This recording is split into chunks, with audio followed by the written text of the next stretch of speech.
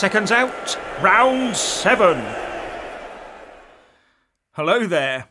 The EU is saying that the next round of talks will be a shadowboxing affair before the main event.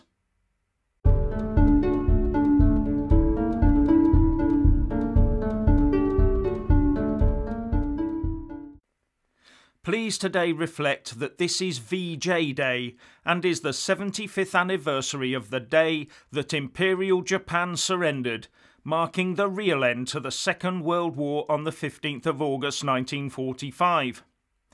Please remember all those who suffered and died for our freedoms.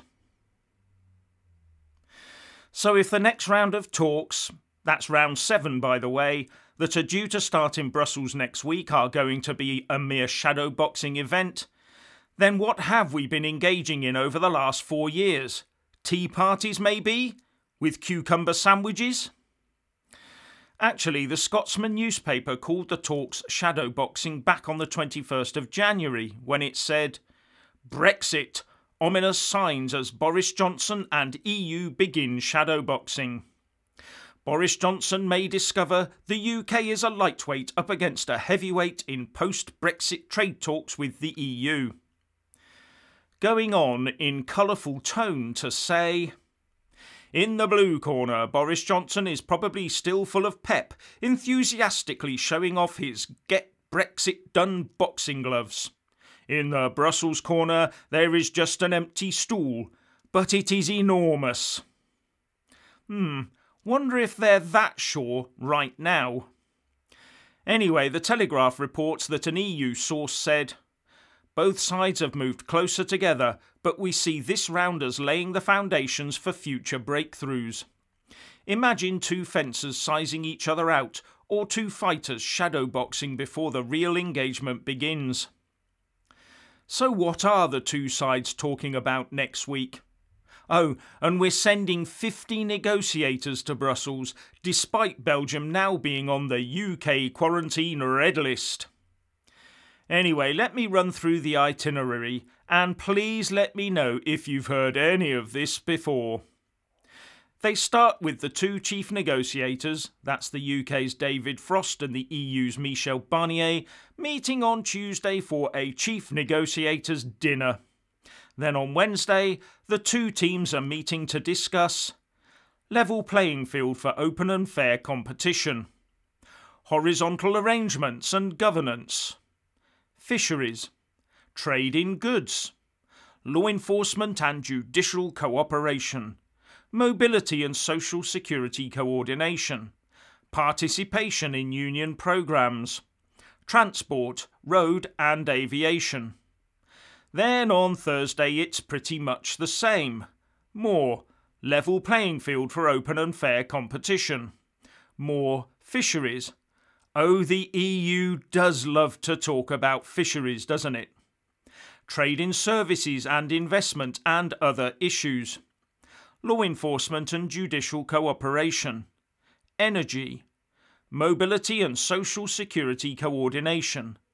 Governance for aviation. And governance for social security coordination.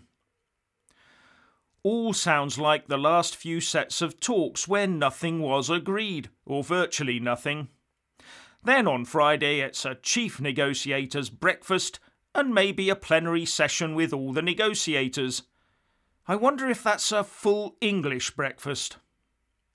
Anyway, in a series of tweets, the UK negotiator David Frost has said, "Looking forward to going to Brussels next week for round 7 of the UK-EU negotiations with EU Commission's Michel Barnier. As always, we go in good faith to talk constructively about all the issues.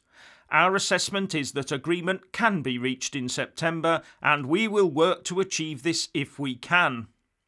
As we keep saying, we are not looking for a special or unique agreement. We want a deal with, at its core, a free trade agreement like those the EU has agreed with other friendly countries like Canada. The UK's sovereignty over our laws, our courts or our fishing waters is of course not up for discussion, and we will not accept anything which compromises it. just as we aren't looking for anything which threatens the integrity of the EU's single market. That neatly sums up the UK position. So why all this continual talking about level playing fields, fisheries and the like? We'll run our own playing field, thank you very much, and let the EU know how much access to our waters their trawlers can have. The only troubling point for Brexiteers should be that the UK has now accepted that there will be one overarching treaty for the whole agreement.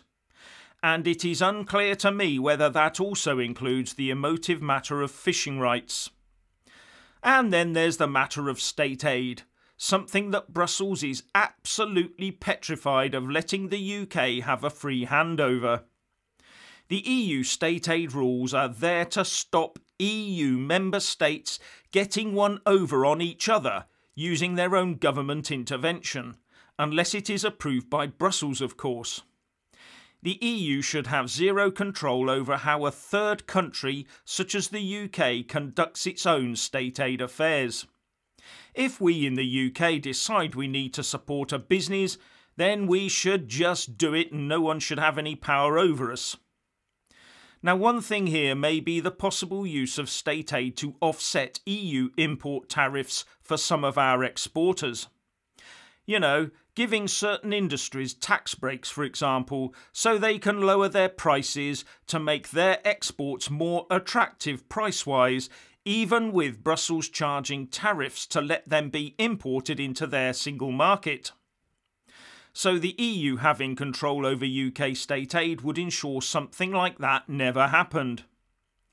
Now, I'm not sure on the legality of or otherwise in international law of such a tariff dodging arrangement, but I'm sure that there are some very clever lawyers out there who could set up something similar, and that probably gives the Eurocrats a few nightmares. Anyway, as this is going to be a shadow boxing affair, well, according to Brussels anyway, I would expect to see the usual no progress press releases next Friday. Then the inevitable talk from the press about leaving the Brexit implementation period without a deal on WTO terms and how awful it will all be. But if you recall, there has been talk that in reality good progress is being made and that they're just picking the right moment to drop the disappointing news on us. But if that disappointing news means that the UK has full control over fisheries, laws, border, money, security, defence and foreign policy, then Brexiteers will be very happy, despite any tariffs or other restrictions. Because tariffs and restrictions can be further negotiated over time. But as we so recently found out, negotiating your sovereignty away at the start and then trying to get it back later is the most devilish of tasks. That's why it's heartening to see David Frost tweeting out ahead of this 7th round of talks that there will be no compromises on sovereignty and independence. Anyway, if you want to hear more from me, please don't forget to subscribe and also press that little bell, or you won't get any notifications. And if you want to see more of me, buy a mug with my mug on it by following the merchandise link in the descriptions box below. So what do you think about these Brexit talks? Please share and comment, and thank you for watching.